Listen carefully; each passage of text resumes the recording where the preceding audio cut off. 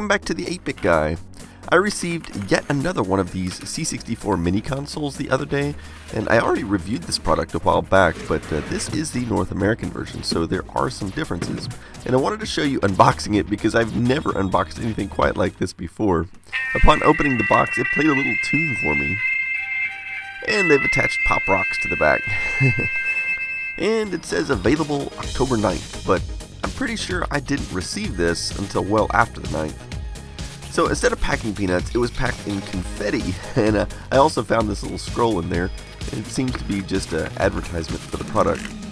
Okay, so here's the original version I reviewed. Here's the new one.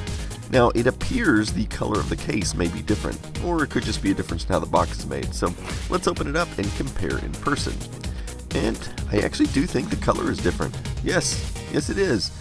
In fact, this is very interesting because when I first did the video on this model, I mentioned that the color didn't match a real C64, and a lot of people criticized me for that, saying that, perhaps my C64 had been too heavily retro-brighted or something like that, but I'd actually never retro-brighted that particular model. That one was actually from the factory, so I'm not sure exactly what the deal is, but they obviously have changed the color, and maybe the North American C64 had a slightly different color from the European one. I'm not entirely sure. But one way or another, it clearly matches the real C64.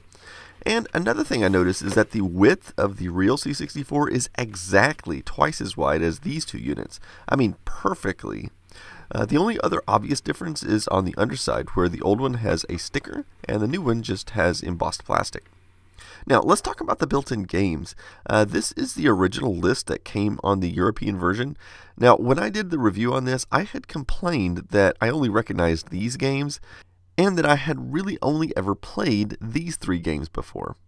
Okay, so I got a lot of flack and hate mail for saying that before, but since we're talking about this again, I wanted to point out a couple of things. First of all, if you look at like the NES Classic, for example, I think they did a really good job with this one in the fact that there's 30 built-in games, and all of these games were like, the most popular games on the NES platform. These are the games that essentially defined the NES.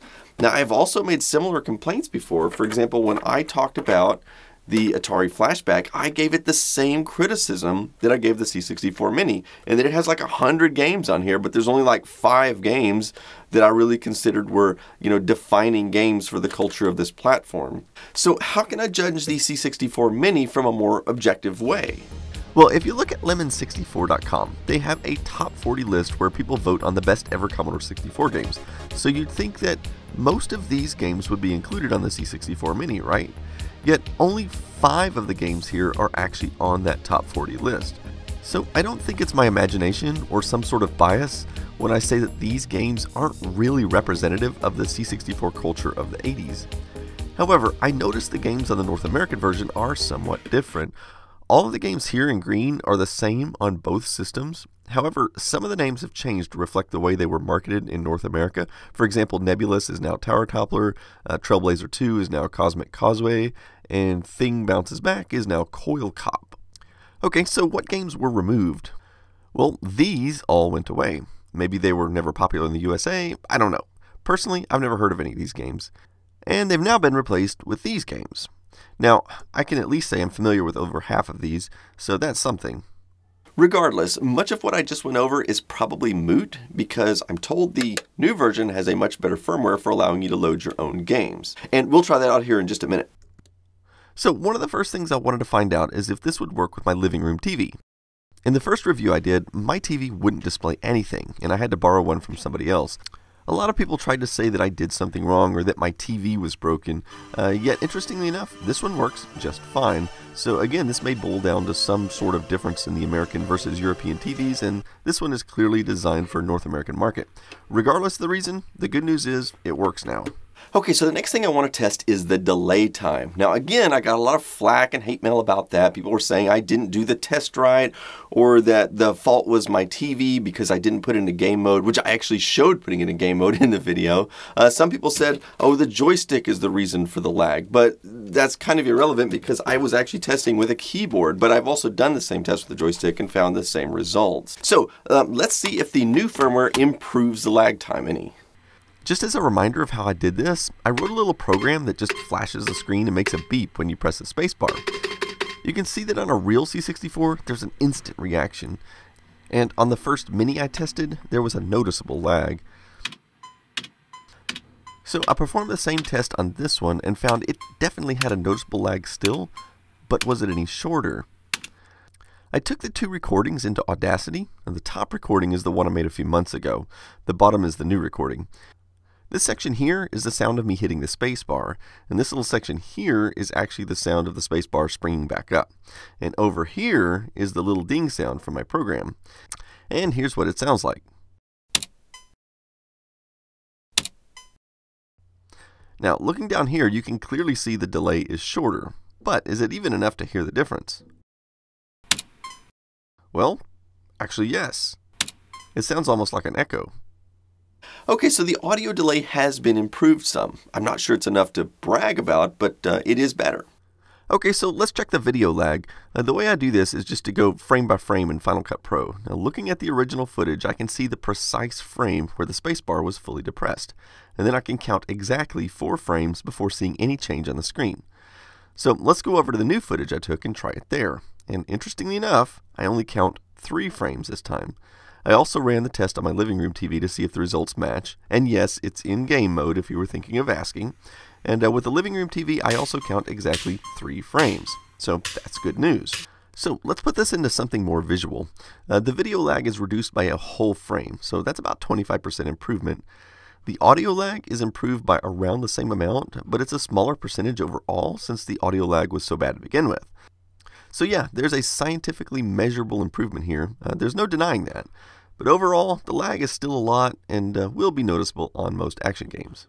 Alright, so now I want to tell you about the absolute biggest improvement with the new firmware, and that is how it handles USB drives.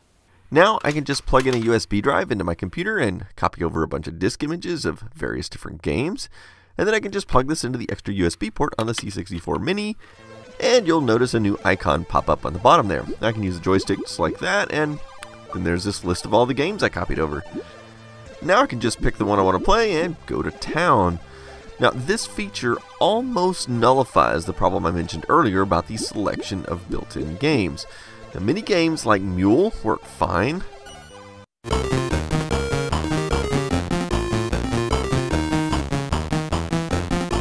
Also, Master of the Lamp seems to work fine.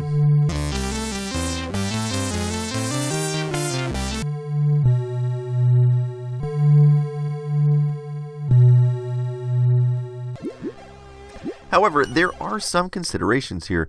For example, let's load Spelunker.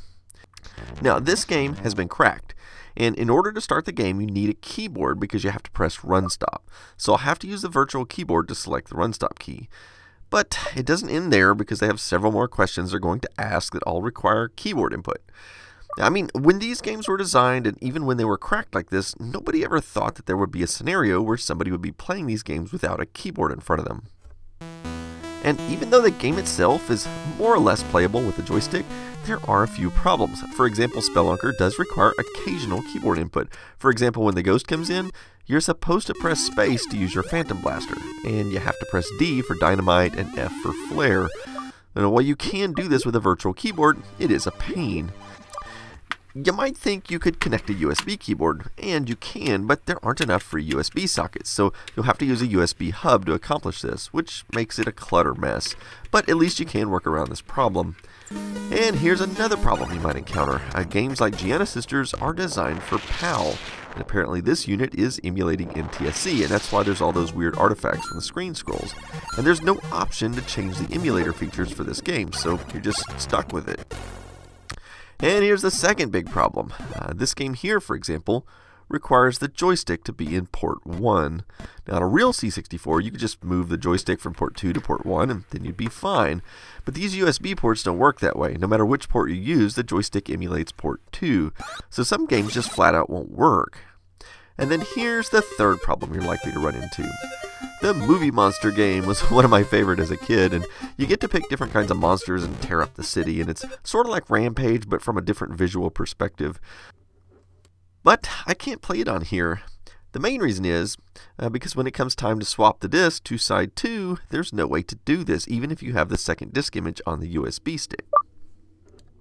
Okay, all is not lost. There are now several websites that have some special download images just for the C64 Mini, and they made some special compilation of games, and there's also a whole section on joystick port 2 hacks. And that's where they've modified games that originally require port 1 so that they now work with port 2 instead. There's another solution for multi-disc games. Of course, all original C64 games were designed to play from 5 1/4 inch floppies like this, but they were also designed to use each side separately to make sure they were compatible with the most basic disk drive, the 1541. Now, these sorts of images are called D64 images. However, drives like the 1571 and the 1581 could actually use both sides at once and actually store a ton more information on a single disk. And while few, if any, games ever supported these, many games have been converted in later years so that a game that might have been on 3 or 4 floppy disks can now be on a single 1581 disk. So the good news is the C64 Mini does support the disk images from the 1581 disk drive. Those are called D81 images, and they store a lot more information. And so you can put those compilations on a single D81 disk image, and then you can eliminate the disk swapping problem completely on those games. On the bright side, most games actually do work just fine, and using some of the hacks I mentioned, you can get quite a few more to work as well.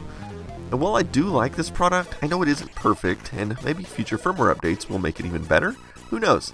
However, I should mention the company behind this is still committed to making a larger version with a functional keyboard. In fact, they just released another teaser about that a few days ago. So that's a product I look forward to because it would really solve a lot of problems with the games that require a keyboard to use, including my own C64 game, Planet X2, which absolutely requires a keyboard to play.